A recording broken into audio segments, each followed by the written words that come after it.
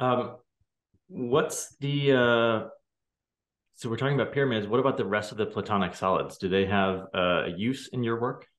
They they do. I'm working with cubes now. I believe the cube will serve as the perfect environment for a free energy device.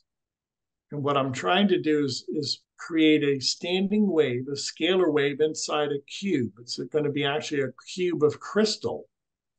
And if I can do that, then that cube uh, should serve to propagate, self-propagate a scalar wave so that that configuration becomes an infinite supply of energy, a source of energy that will never degrade. So the perfect cube, in my estimation, is the platonic solid that will allow us to create a never-ending, immortal scalar energy wave.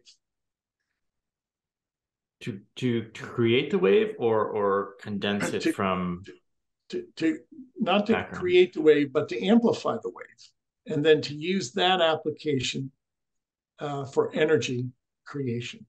In other words, a scalar energy instrument working hand in hand with a perfect cube will allow us to amplify the scalar wave and create free energy.